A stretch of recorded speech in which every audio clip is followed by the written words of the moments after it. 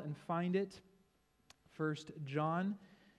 This letter, First John, is called First John because you also have Second John and Third John. This is from the Apostle John, so the one that it says in John's Gospel, which he also wrote, is the one that Jesus loved. And he was one of the inner kind of three within Jesus' friendships, you could say. He had his, many, like over 70, 100 probably, followers. Then he had his 12 apostles. And then he had sort of these three, the Peter, James, and John. James and John were brothers. And they saw and heard things that others didn't, like the Mount of Transfiguration, which we looked at earlier a few months ago in the Gospel of Luke. Way more than a few months ago, a while ago, when he took them up, right? And they saw the transfigured, glorified Jesus. And anyways, this is who that is. So when we look into this passage today, you can kind of have an idea. Here's a man who had walked with Jesus from basically the inception of Jesus' public ministry. He was there in the boat when Peter was hauling in too many fish and he couldn't do it, so he calls James and John, the other fishermen in the Sea of Galilee, come help us. And then James and John were part of the crew and they followed Jesus around. They were his disciples. They followed him. So I'll explain why we're in 1 John in a second here, but let me just remind us about discipleship. This is a phrase that we brought up back in January. It's a phrase that's been ringing in Richard's head, Ken's head, my head, hopefully your heads, because I really don't see this sort of a dichotomy between being a Christian and being a disciple. I don't see those two as being two options. I just see them as one. Kind of like church and Christian. There's no such thing as church apart from Christian. It's if you're a Christian, you're a brick in the church, you're part of it. So there's no dichotomy in Scripture. If you're a Christian, if you have given your life to Jesus, you are a disciple. And that has massive implications on your life. So what is a disciple? A disciple, at least in the first century, which is where we see the word used in Scripture, a disciple was one who would look at, pretend I'm a Jew, okay? I would look at the various Pharisees and rabbis and all the teachers of the law, and I would pick one. And I would pick one to be the one that I followed, and I would become that rabbi's disciple, right? So even someone like John the Baptist, he was this, prophet. He had his own disciples. He had his own followers. So basically, there's three things that would make up a disciple. They were a student of whoever that was that they were following. So they listened to them. They took notes. They learned. Okay, so they were a student. They were a follower. So if that rabbi got up from, let's say, Jerusalem and they went up to the Sea of Galilee or they went this way or that way, you'd follow them, right? You'd follow them. And that makes sense because remember, when Jesus, who is this rabbi, you could say, tells James and John, follow me, they let go of their nets. They said, see you later to Zebedee, their dad, and they walked with Jesus because it's about following your rabbi. So the followership is a huge aspect of discipleship. And the last thing, which sometimes is forgotten, but it is essential, is that to be a disciple also means to imitate your rabbi, to imitate them. So you're not just a fan, you're not just kind of following and being like a groupie, right? I've talked about this before. You're not just a groupie where I'm just going to go where Jesus goes and just keep, whatever. It's actually beginning to think as Jesus thought, to imitate his thoughts, to say what Jesus says, to imitate his words, to do what Jesus did, imitate his actions and his deeds. Right? A disciple is not above his master, but when he is fully trained, he is like his master. So there is this imitation reality of discipleship as well. And discipleship is your life of following Jesus, learning from Jesus, and imitating Jesus. To disciple someone is to help someone else in their discipleship. So that word discipleship and discipling, it can all get convoluted, but if you think of it merely as discipleship, this is my life and journey of following Jesus, learning from Jesus, and imitating Jesus. And as many of you know, it is hard. It's hard. Some people might say, oh, no, it's easy, and whatever. People have different capacities. I'm just going to say it's hard because Jesus says it's hard. So I don't know whose word you want to take. Someone says it's easy or Jesus' word. I'll take Jesus' word. It can be hard, and it's difficult. Discipleship is hard. In fact, Luke chapter 14, which should have been where we would be today, really emphasizes some of the difficult aspects of discipleship. So here's the reason why I didn't go into Luke 14. Not because I don't want to teach on hard things. I do, because it's important, right? But I just felt this week that before we jump into Luke 14, which has some difficult concepts of discipleship, I felt like we needed to come and just sort of be kind of soak and marinate in the love of God.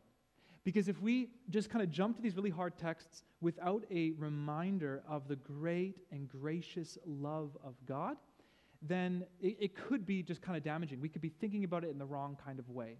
So just a heads up, like Luke 14 coming up, it's going to be, tackling things like family, which is one of the top priorities in many North American people's lives. Like, family is so essential, and oftentimes we put family even above Jesus. But Jesus says, no, you cannot put family before me. Notice that I didn't say don't put church ministry over family. There's a difference between church ministry and Jesus.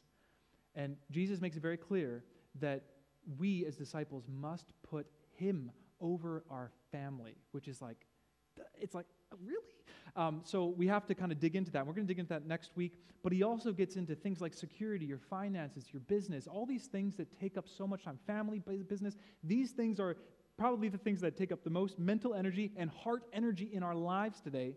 And Jesus says, put those all aside. Not that they're not important, they are.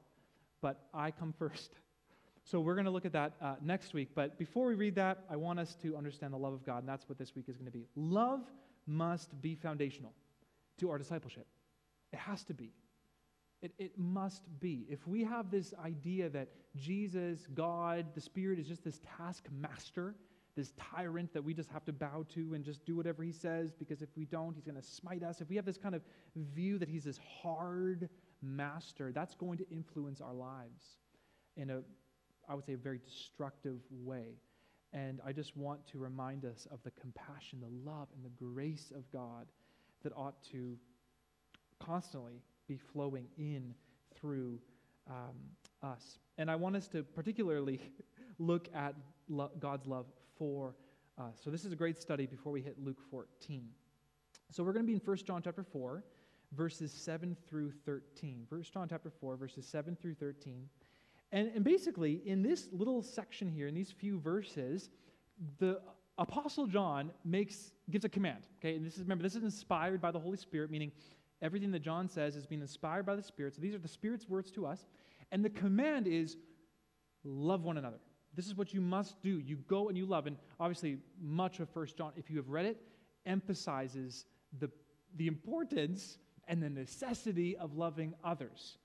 Okay, basically, John says, you could sum up 1 John and if you don't love your brother, you don't know God. That's kind of 1 John. Okay? That's the importance of loving others. So it would make sense that in this little passage within the heart of the letter, John's telling us, love each other. But he doesn't just say love each other without any reasons. He gives reasons. And he actually, in this passage, gives 3 reasons why we ought to love one another. And it's these reasons that emphasize God's love for us. And I want us to really see these and see the radical reality of the love of God that we get to experience today. All these reasons we get to experience today. So I'm going to go through each of these reasons as we go through the text. We'll apply them as we go. And I'll just say, because I need to give credit where credit is due, John Stott and I are preaching this together. He's not here. He's in heaven. But he has a great little comment. He was a English commentator, pastor, theologian in England and in the 20th century. And he's just a great writer, and he helps things just make a lot of sense. So he has a little commentary on this book, 1 John, and it helped a lot as we go. So we'll be tag teaming this, okay? So the question, why are we to love one another? That's the question, because that's what he's telling us to do, which we'll see. Why, John? Why should we love one another? 3 reasons. Reason number 1, because real love, and I say real love because I'm not just talking about love of the world, I'm talking about real, true love. Real love is rooted in God himself. It's rooted in God himself. Let's look at verses 7 and 8. This is what John writes to the Christians in the first century. Beloved, let us love one another. So there's the command, right? We got to love one another. For, so here's the reason, love is from God. And whoever loves has been born of God and knows God. Verse 8, anyone who does not love, and that references loving God, loving other people, anyone who does not love does not know God. Why? Because God is love. Lots of love, lots of God in those two little verses. Let's unpack this together. Firstly, God is love. What a profound, almost simple, but yet so profound statement. God is love. We see that again repeated in verse 16. And not only is God love, but we read in verse 7 there, the love is from God. If God is love, then he will protrude love. Love comes from him. Therefore, if that's who God is, and if that's what comes from God, it would only make sense that his children, those that are born from him, and those who know him, they would inevitably love others. It just comes from that. In the same way that my daughter Emerald and Adoniram and Primrose, they all have characteristics that mirror and reflect Brittany and I. If God is a God of love, then those that are born of him that know him will love. It's just, that's what happens. Adoniram's going to look like me. In fact, there's a picture that my dad put up of Adoniram and me at the same age. We look exactly the same. And there's going to be these similarities, these inevitable things that come across, okay? So there's a strong connection between God and love, and therefore anyone that's born of God will love. But what is love? And we have to ask that question because we all have presuppositions on what love is. Growing up, the way that you were nurtured or not really nurtured in your home life, that's going to give you a big understanding of what love is. The culture that kind of you were babysat by growing up, whether it was the screen or this or that, that's going to teach you many things about what love is. Your relationships growing up, I know some of you are older, but your relationships growing up, maybe you had different girlfriends, boyfriends, and then maybe different marriages even for some of us. Like, that's going to teach us of what love is. Like, we have all these sort of a history of all this baggage of what love means, doesn't mean. And now we're in a season 2 where there's all this cultural confusion on sexuality, and love is being kind of screamed from the rooftops. But I think it's important that people ask, what are you talking about when we're talking about love? Love, love, love. What is love? So we must see what God love is in distinction of what world love is. And I want us to look mostly at John's letter because that's enough for a solid biblical understanding. So if you just go back, you might not have to turn your page. Go back to 1 John 3, okay, chapter 3. And I want us to look in verses 11 through 18. I'm just going to read through this and comment as we go. So I'll first read 11 and 13. Okay, this is chapter 3, 1 John, verses 11 through 13. For this is the message that you have heard from the beginning, that we should love one another. There it is again. It's all throughout the letter. Love, right? Verse 12, we should not be like Cain, who was of the evil one and murdered his brother. And why did he murder him? Because his own deeds were evil and his brother's righteous. Okay, I'm going to stop there. 11 and 13. Okay, so Cain and Abel. If you don't know who Cain and Abel are, these were the two brothers, sons that came from Adam and Eve. Cain was a hunter. Abel was, working in the ground and a farmer, okay?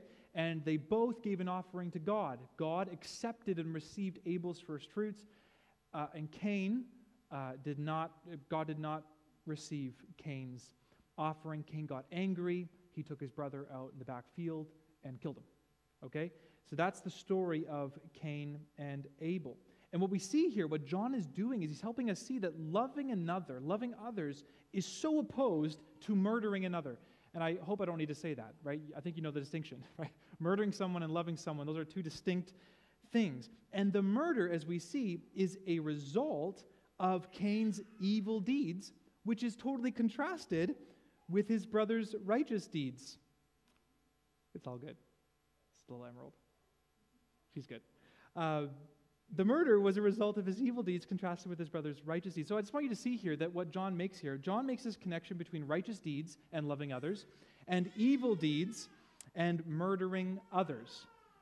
Right? So why did he murder him? You can see that right there in verse 13. Why did he murder him? Because, I'm lost here for a second. In verse 12. Why did he murder him? Because his own deeds were evil and his brothers were righteous. So you can see the strong connection between righteousness and unrighteousness with murder and with love. Okay, let's go to verses 13 and 15. We're just helping understand what love is here. Let's go to verses 13 and 15.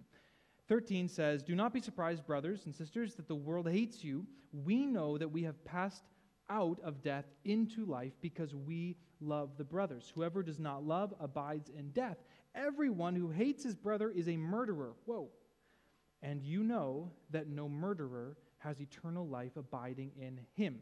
So we're just making these connections here. Listen, love corresponds with eternal life, and that is diametrically opposed to death. We can see that so clearly in verse 14. We know that we have passed out of death into life. Why? Because we love. Love is connected with life. Whoever does not love remains and abides in death. So do you see that connection there? Love, life, right? And hate, death. We can see this sort of, here's a dichotomy if you want one.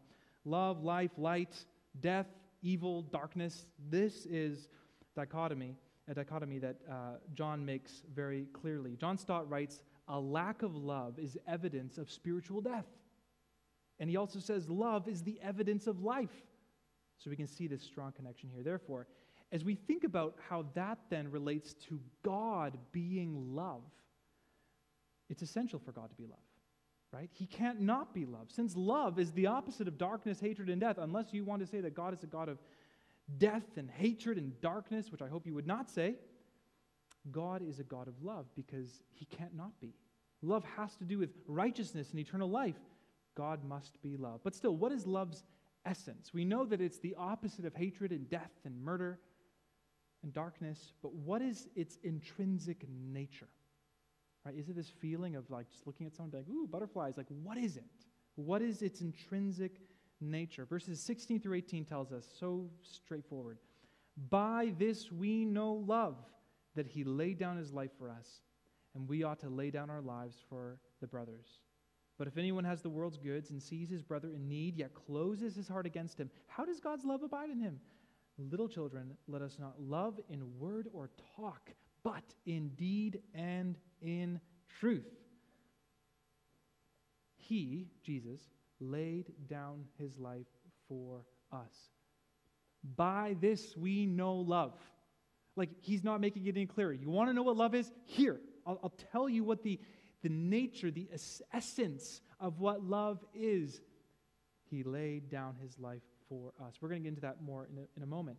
But just listen to what John Stott writes here. He says, the essence of love is self-sacrifice. That is the essence, the core, the nature of love is this sacrifice for another. Another commentator writes that love is the willingness to surrender that which has value for our own life to enrich the life of another. Are you starting to see this? Love is the giving of oneself for another's benefit. And it could be very costly, right? In verse 17, we saw that it could be goods, possessions. You have the world's goods, you give those to others. That could be costly, like giving things away, your time, your energy, your possessions. But it could even be as ultimate as our life. The sacrifice of our own life for the benefit and the enrichment and the help of another. John 15:13, very famous verse, greater love has no one than this, that he laid down his life, right, for his friends. So love is not a feeling essentially. Feelings are obviously wrapped up in love, yes, but the essential core and nature of love is not feeling, but it is truth and work, deeds. Let us not love, John says, in talk and sentiment and all these nice, warm fuzzies. Let's love in real, practical reality. That's what he is getting at here. And this now makes sense when we read Jesus saying, love your enemies. When was the last time you had warm fuzzies for your enemies? You're like, oh, I just get so excited with my enemies. And I love them. Like none of you do that. That's weird, right? None of us, you sick in the head if you think that way. It's just strange. But if we understand biblical love as the giving of oneself for the benefit of the other, now I can love my enemies.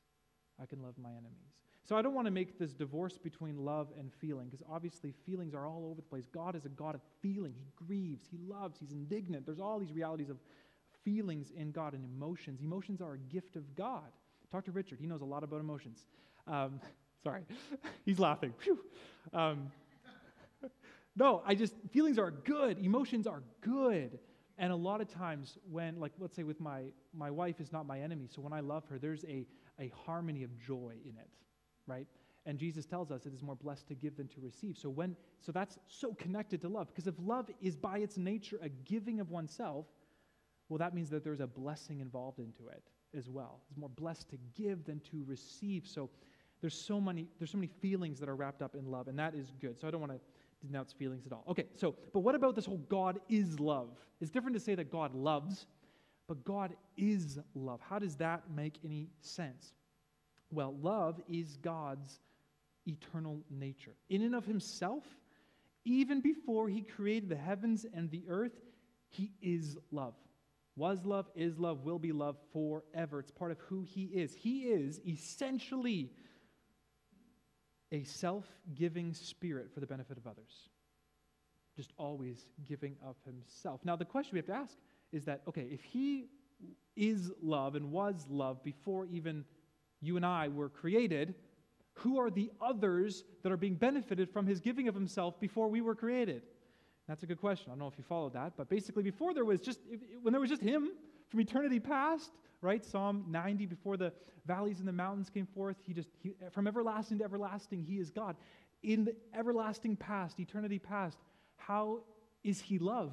If love must have two parties involved, because it's the giving of oneself for the benefit of the other. How does that work? Well, that's where we see the profound reality of the Trinity. God being one essence, one being, and yet in three persons, God the Father, God the Son, and God the Holy Spirit. In the Gospel of John, in multiple places, we read that the Father loves the Son. God the Father loves his Son. So when we read that now with the understanding of what love is, the Father, from eternity past, has given of himself for the benefit of his Son. He's exalted his Son. He's honored his Son. He's helped his Son. He's loved God the Son from eternity past. We even read Jesus saying, you, Father, this is in his John 17, in his heavenly prayer. He says, you, Father, loved me, Jesus, you loved me before the foundation of the world. There was this love and intimacy and giving of oneself even before the foundations of the world even happened. That's in John 17, verse 24. But we also read the opposite. So it's not just the Father loving the Son. We read in, let's say, John 14, 31, I, Jesus, love the Father. So, from eternity past to eternity future, Jesus is going to be and is still and will always be giving of himself for the glory, the honor, the power, everything of the Father. He's giving of himself for the Father. All right, so that's the Father and the Son, but what about the Spirit? Well, this is what we read about the Spirit in terms of love. Romans 5:5, God's love has been poured into our hearts through the Holy Spirit. The very love of God is poured into us through the work of the Holy Spirit himself. So you can see the Holy Spirit is one of love. In fact, in Romans 15:13, it says, the love of the Spirit. There is a love that comes in and of the Spirit. In fact, the first fruit, the first work, the first evidence and proof of the tree of the Spirit is love. Galatians 5:22. So God's Spirit is one of love, one of giving oneself for the benefit of another. This existed from eternity past, even within God himself. So with this being the case, it makes sense that those who love, like you and I, are those who are of him, if he is God, right? We are those that are born of God. Not only are we born of him, but we know him, right? How could we truly love if we don't know God who is love and who gives love? And the opposite is true, as John says. Anyone who doesn't love doesn't actually know God. So we ought to love because real love is rooted in God himself. The God that we worship, the God that we follow, the God that came to us in the person of God the Son, Jesus Christ, who we follow in our discipleship, is a God who is intrinsically, essentially love from eternity past to eternity forward. Not a tyrant, not this mean, hard master. He is love. That's good news. That he's, by grace, going to be giving of himself for the benefit of others all the time. Even within himself, he does it.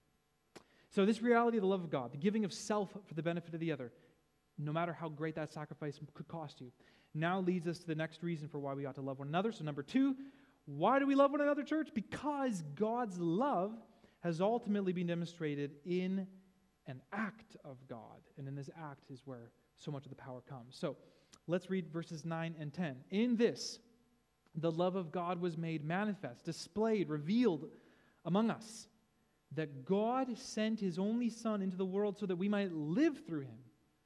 In this is love, not that we have loved God, but that he loved us and sent his Son to be the propitiation, atoning sacrifice for our sins.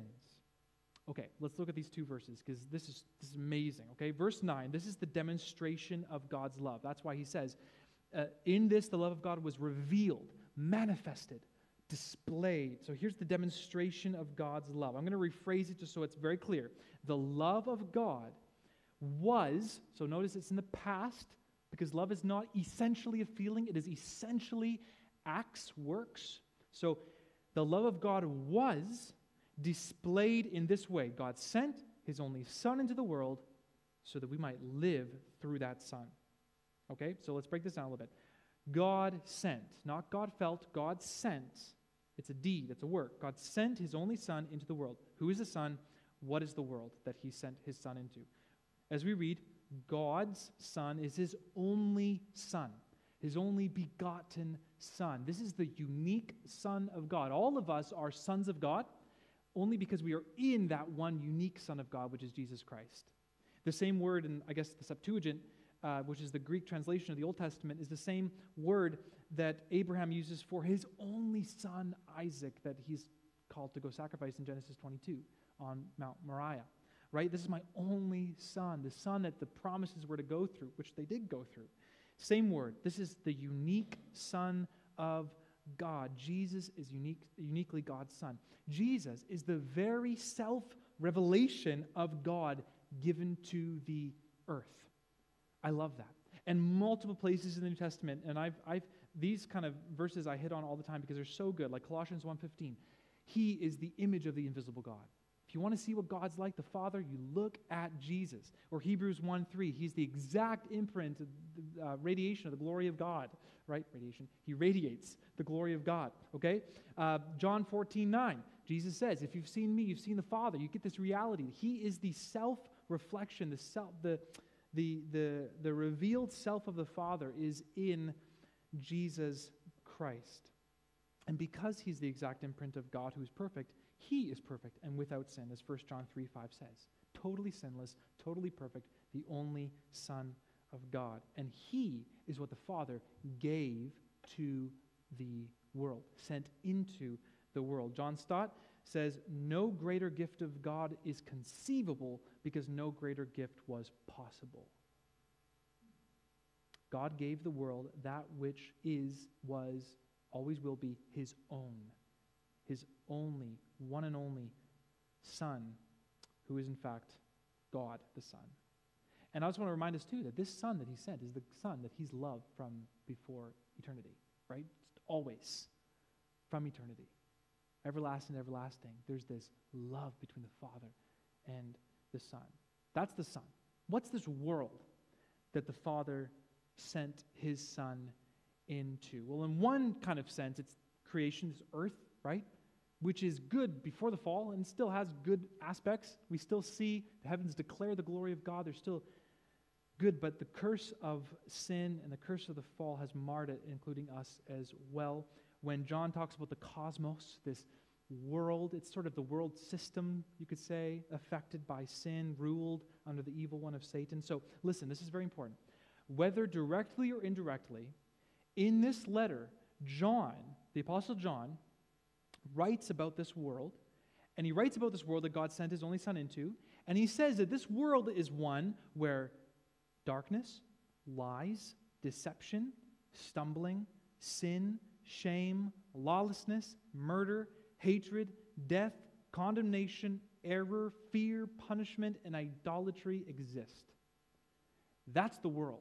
That's the cosmos, the world system ruled by the evil one. On top of this, as I just said twice, in chapter 5, verse 19 of 1 John, John says the whole world lies in the power of the evil one, the devil.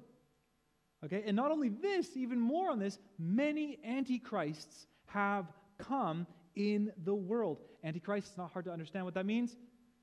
They oppose Jesus. They oppose Christ. They oppose the Son of God. And not only this, but the icing on the cake is that this world is passing away, as 1 John chapter 2 says. Therefore, put this together now. God sent his only beloved, perfect Son into the dark, lying, deceitful, sin-filled, shameful, lawless, murderous, hateful, dying, condemning, error-ridden, fearful, punishing, and idolatrous world that is ruled with power from the devil himself, is filled with many who directly oppose his Son, which is they are anti-Son of God, and it's passing away. So we can read it just like, oh, God sent his Son into the world, oh, no big deal. When we recognize what this world is, who it is that's ruling this world, who is in this world, we come to see the sacrifice that the Father has given. This is the Son that he loves, his own Son, who he's now given and placed in this dark, dark world. Would you willingly send your kids into that? I was thinking about that. I was like, I don't know if I would ever send my son into a place like that. A place where there's many anti-Adonirams. I don't want to send my son into a place where everyone's opposed to my son. And yet, Romans 8:29 tells us God did not spare his own Son, but he gave him up for us all. But why? We have to ask, why? Why would God, he's loved his Son for eternity past, why would he send his only beloved and begotten Son into such a horrendous place? Well, as verse 9 says, so that we might live through him. Remember what love is? The giving of oneself for the benefit of the other, so that we might live through him. The we here means you and me, everyone. What's the implication here? Well, without God sending his Son into the world, we would remain in death. We'd die. Everything negative that applies to the world because we make up the world. I'm sorry to say it, but it's true. We're that reason. And more specific, our sin, which is the root of all evil and unbelief, it's what the enemy deceived Eve and Adam into doing back in Genesis 3. It condemns us. Our sin condemns us and causes us to face the wrath and the punishment of God, which is eternal death. And more than this, our sin proves that we are of the devil. In 1 John 3:7, it says that. If you look at verse 7, it says, little children, let no one deceive you. Whoever practices righteousness is righteous as he is righteous. Whoever makes a practice of sinning is of the devil, for the devil has been sinning from the beginning. These are hard words to hear, but they're true. Our sin even proves that we are of the devil. 1 John 3:14. We know that we have passed out of death into life because we love the brothers. Whoever does not love abides in death. This means, we've already read that, but this means that without the God of love doing something in us, we remain and abide in death with no hope. And 1 John 5:12, I'll also read that one. 1 John 5:12 says, whoever has the Son has life. Whoever does not have the Son of God does not have life. Because the Son is life, is love, is light, we remain in death until we have him. Right? Until we have the Son. And by grace, God sent his Son, the word of life, eternal life, the light of the world he sent into this dark place. Without him, we have no hope, no life, just death.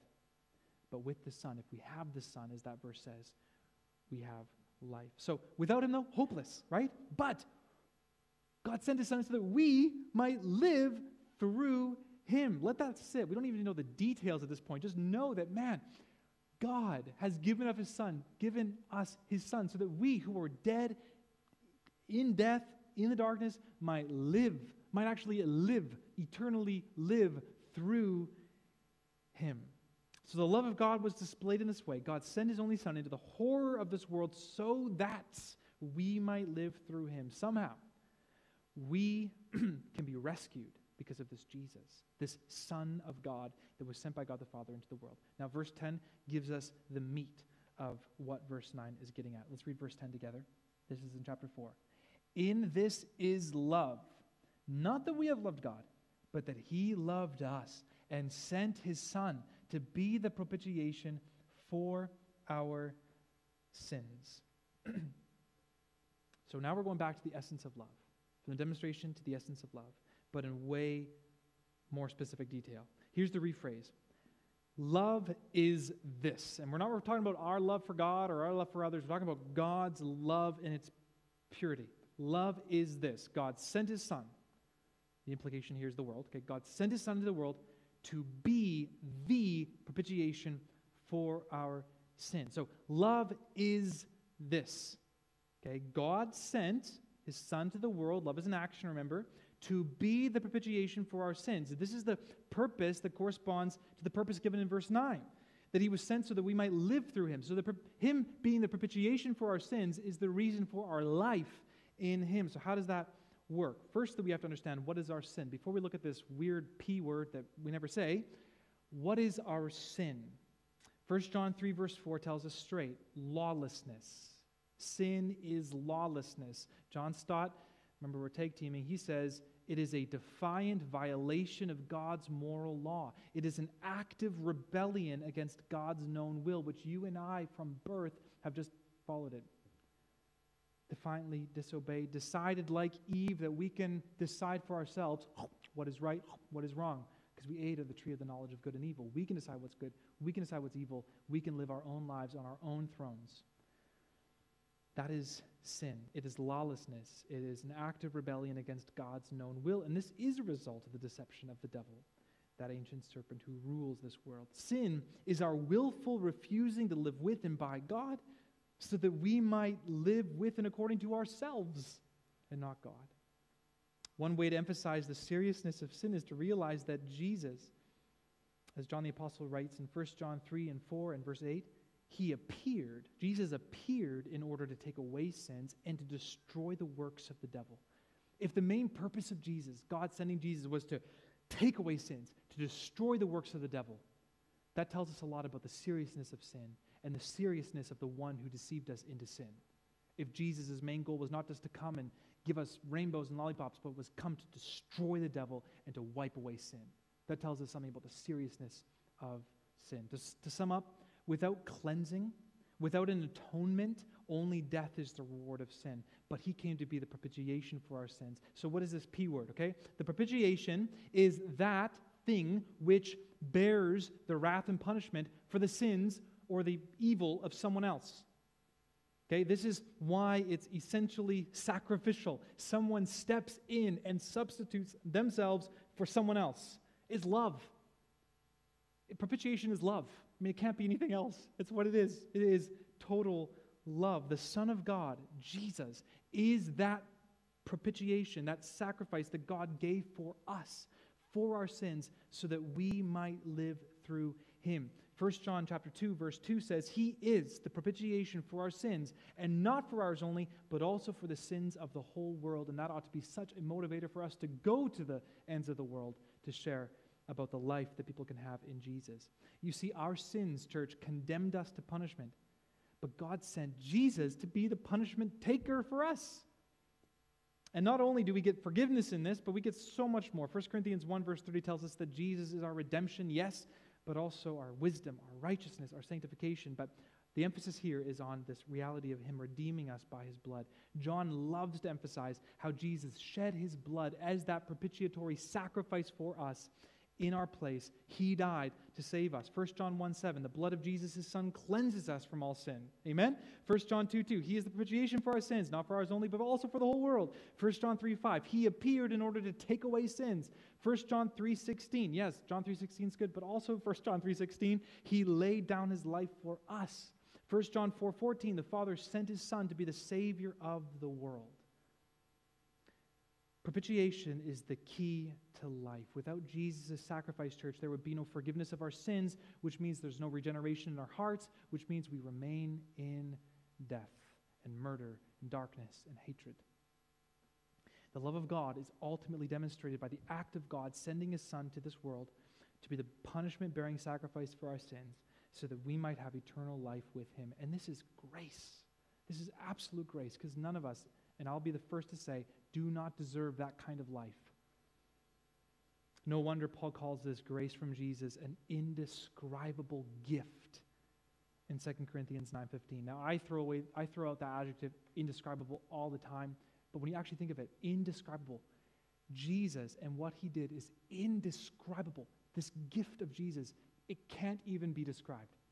That's why in my description of it, it's still kind of like going over some of your heads and like, I don't really get it. Because it's kind of indescribable. It is so powerful and magnificent that it just causes us just to get on our knees and say, God, I don't even really get it, but all I know is that it is indescribable and it is amazing and it is all of grace, and I owe everything to you because of this life that I live through your Son, Jesus. Okay, that's the second reason. The third reason why we ought to love one another Here we go. The love of God now flows through us. This is a reason why we ought to love one another, because God's love, his very true love, is now flowing through us. Verses 11 through 13, back to chapter 4.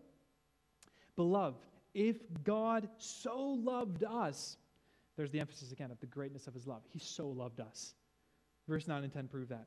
Beloved, if God so loved us, we also ought to love one another. No one has ever seen God, but, ESV doesn't have but I like, if you have the NIV, the but's in there and it's good.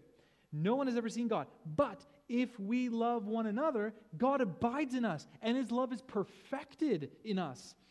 Verse 13, by this we know that we abide in him, and he in us, because he has given us of his Spirit. Here's the last reason why we ought to love one another, okay? No one has ever seen God, and you can't see God. God said that to Moses. Yes, I know you want to see me, but if you see me, you die, because God is so holy, great, magnificent. He dwells in unapproachable light, as Paul says to Timothy, but thankfully he's shown us himself through Jesus, right? He's shown himself through Jesus, but there's more here.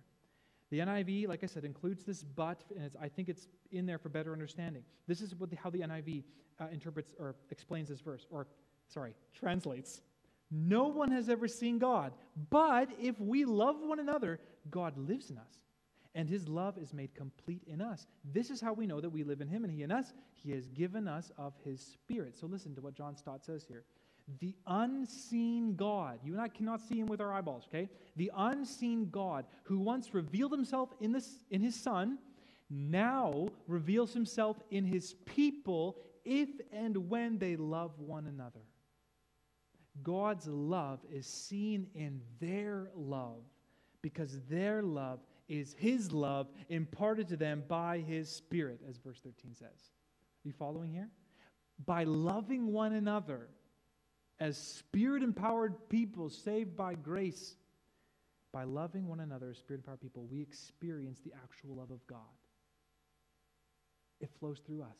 So that great propitiatory love of God that is the ultimate demonstration and essence of true love, when that affects us in our hearts, that love now spreads and continues on in our lives. This is why Jesus can say, they will know that you are my followers when you love one another. Because by loving one another, you actually are experiencing and giving others the experience of the bona fide love of God. That's amazing. That's so good. And yet there's even more. His love is made complete in us. Listen, in our love for one another, not only are we seeing God's love and experiencing it, but we're seeing God's love being finished, completed. That almost sounds blasphemous to think that, right? That we are completing God's love by our love for one another. But I think Stott helps us see this. He puts it this way. God's love for us is perfected only when it is reproduced in us, or as it may mean, among us in the Christian fellowship. And I get this. Let's pretend that I'm really wise. I'm not, but let's pretend. Brittany's the wise one in our family. Let's pretend that I'm super, super wise, okay? And when my kids are growing up, I'm imparting my wisdom to them. I'm helping them. I'm giving them good advice. I'm teaching them about biology and whatever, blah, blah, blah. All this stuff of wisdom. Well, if they turn 20 and they just go and totally reject my wisdom completely, there would be something unfinished in my wisdom. And yet, if they go on and start to live out that wisdom and impart that wisdom to others, then my wisdom is made complete. It's kind of like how John says at the beginning of this letter, that he's proclaiming Jesus so that his joy may be complete. There's something missing until someone experiences the same joy and then passes that joy on to others. That's when joy is complete. God's love is made perfect in us when we take the love of his perfect love and now extend it to others. God's love is made complete when we get to extend it to others. So here's my conclusion. These three reasons are what John gives so that we might be compelled to love one another. And of course, that's John's intent in writing what he's writing, that we love one another, and that is our application, so please do that. But I really want us just to be met, once again, with God's love as specifically laid out in the reality that God is love, that the God we serve, the God that we follow, in following Jesus as his disciple, we're following the true God. In following him, we have to recognize that he is the God of love from eternity past to eternity future. It's his very essence that he is a God of love, that we don't need to go to him in fear I've talked about this with a brother in this room, that we shouldn't have to go to God with this guilt-ridden, just feeling so guilty. Like, no, like he is the God of love. He's so ready by grace to give of himself for your benefit. We can go to him. This is the God that we follow. Real love is rooted in him. But not only this, he has made himself loud and clear 2,000 years ago that he loves us. And that's the demonstration of his Son. He gave that which was most important to him, his very self, his very Son, for the benefit of others. That's huge. Many of you here are parents, and just the thought of giving up one of your children to death for the benefit of someone who hates you is just hard to even fathom, and yet this is what God did. He demonstrated that self-giving love by grace to us. The love of God now flows through us, and that's amazing. So let me ask, what better God is there? Seriously, seriously, like bring Allah to the table and Brahman and bring all these other people and the humanistic teachers. Let's bring them to the table and let's ask a question. Who is the better God here? Who is it? Can you say that about any other God, that God is a God of love? God is love? Is Allah love? I don't know. Here's a God whose greatest act, period, is once and for all the self-sacrifice for the benefit of those who don't deserve it. Is there a better God there? Did Buddha lay down his life for you? Here's a God who lets us experience his real, true love as we love one another. He's given that which is his own intrinsic nature to us to use and to bless others with. Is there another God who would lend such a gift to unworthy people? God's love is so essential for our discipleship. So as we come to Luke chapter 14 next week, we have to sit in that reality. God is a God of love, and he loves us so much that he would give his own Son Jesus to give us true life. And now we get to take that same love and extend it to others all over the world. So we are going to participate in the Lord's Supper